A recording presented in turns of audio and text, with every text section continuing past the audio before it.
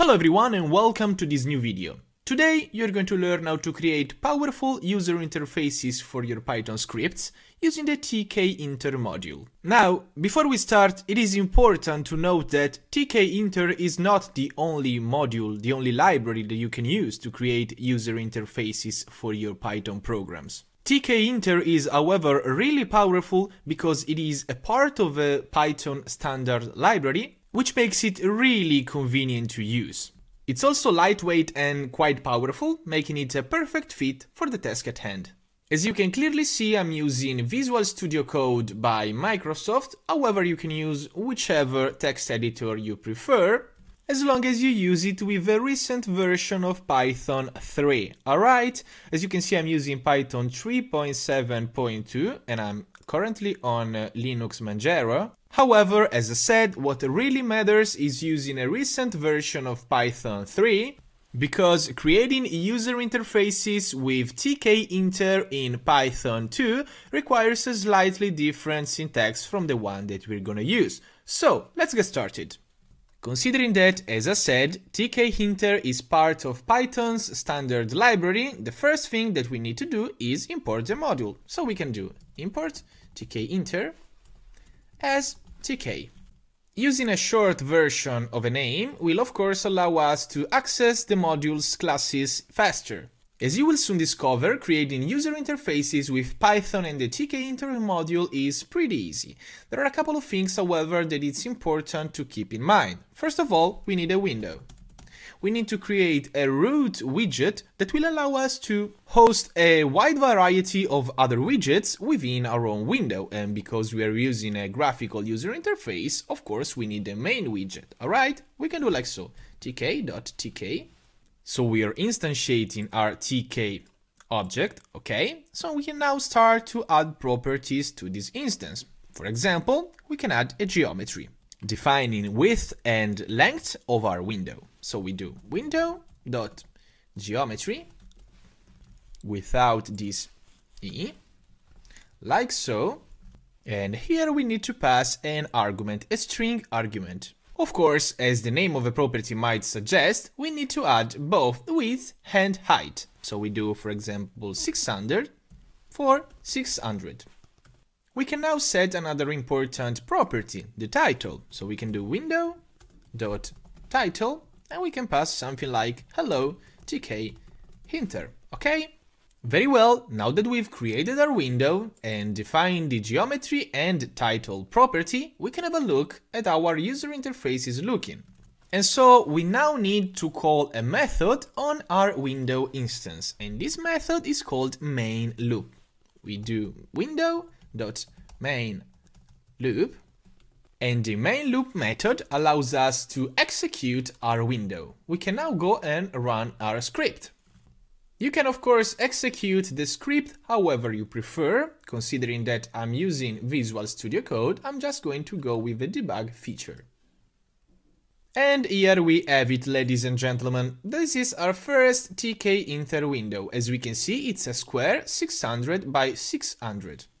Of course, the layout and its colors might appear slightly different depending on the operating system that you're using. As I said, I'm using Linux Manjaro, therefore I have this specific layout.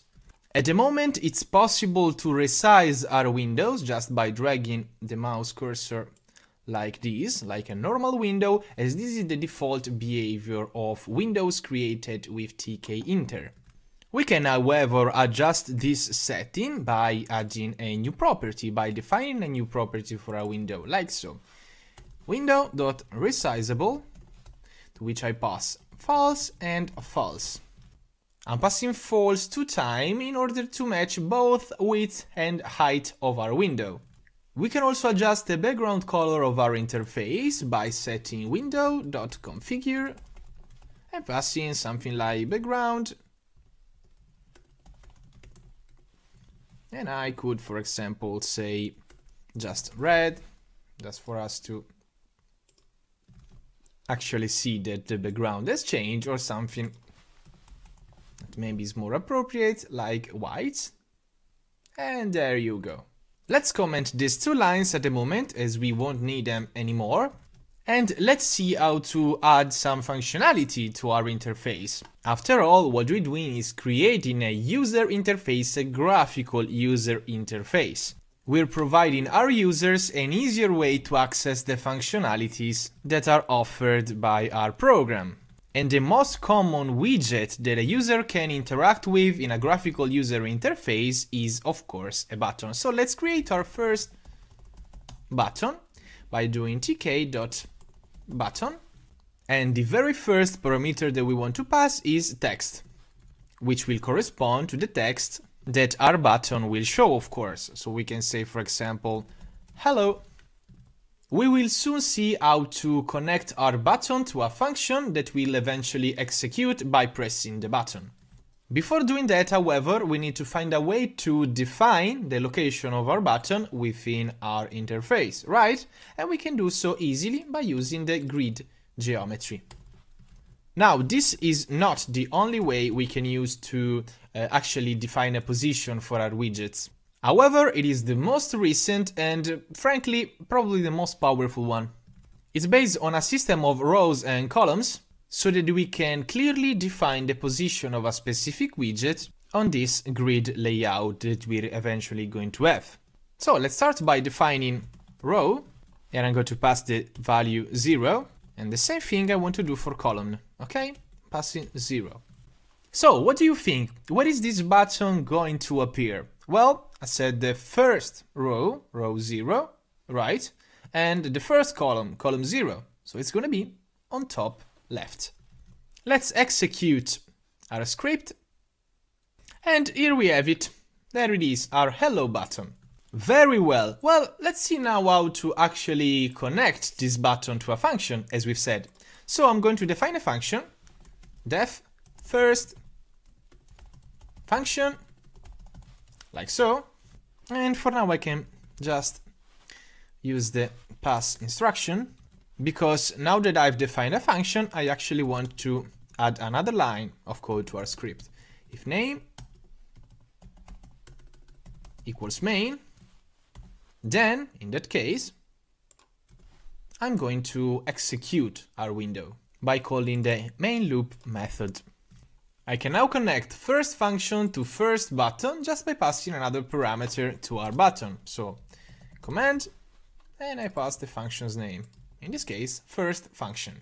This is all really cool, of course. However, calling an empty function is not going to be all that useful.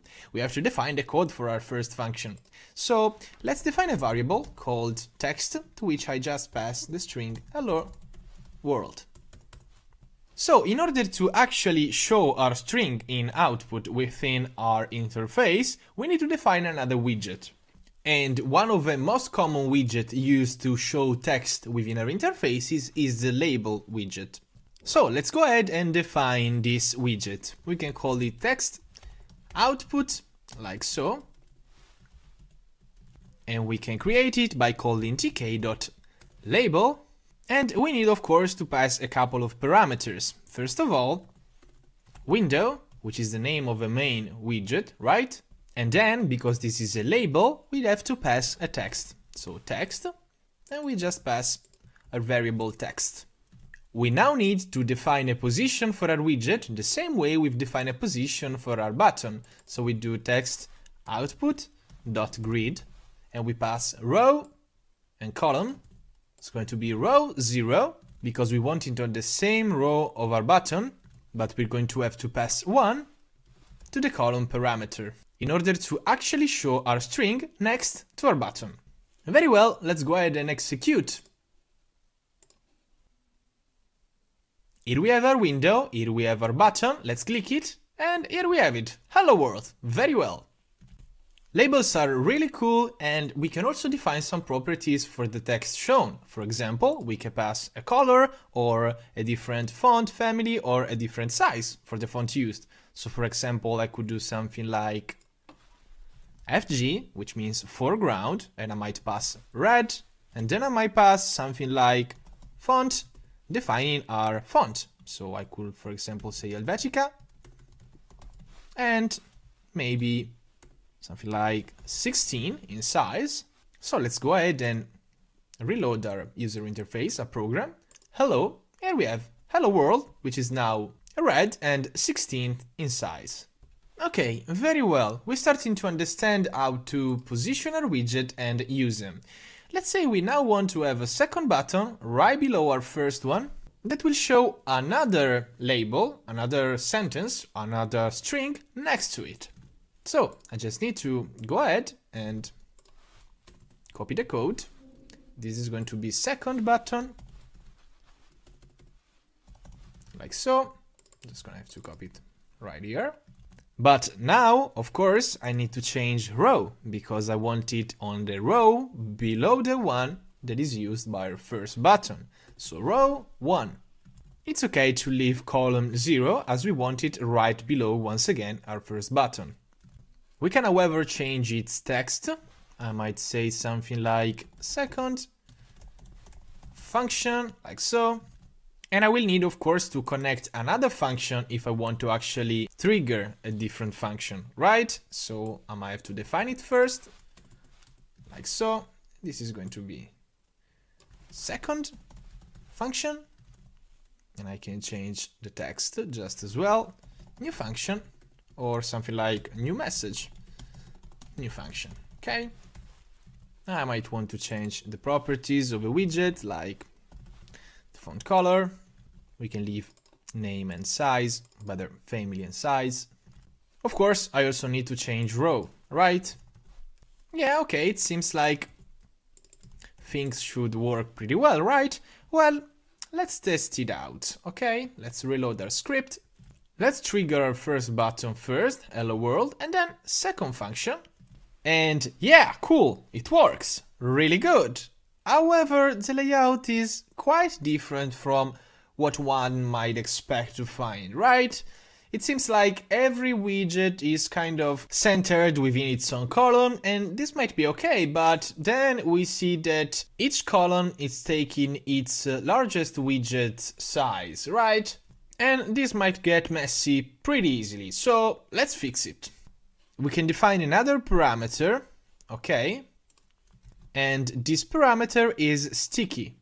So I just define it like so, okay? I pass it to the grid property, so sticky, and I pass the position to which I want my widget to stick to. And the position is expressed using the cardinal points, so north, south, west, east, okay? So, because I want it on the left, I'm going to pass W, west. And the same thing I can do for all the other widgets, like so. 2, 3, and 4. Cool, let's execute. First I need to save it. Let's execute the script, and here we have them. Now each widget sticks, as we can see, to the left. So let's go ahead and trigger them. Hello, and second function. Perfect. Before finishing the video, let's see now how to actually provide some space to our widgets, meaning let's see how to space them out in the interface. So let's say I want to add some padding top bottom, okay, to our second function, so it has some space on top and on bottom. All right, I can do it like so. From within the grid property, I just add another parameter, pad y, and I add something like 20. And let's say that I also want to move the new message, new function string a little bit on the right, or better, let's say I want to provide some padding horizontally, all right? I can do something like this. Pad x, and I can define something like, I can pass something like 50. So let's go ahead and execute the script once again. And here we have the padding, as you can see. So I can just call hello world, okay, everything is usual. But triggering second function, we can now see that some padding has been added horizontally to our second message. Very well people, thank you so much for reaching the end of the video. Remember to smash the like button and subscribe to the channel if you haven't already, only if you're interested in new videos about Python and programming in general. Thank you again folks, stay awesome, happy coding, and see you in the next video.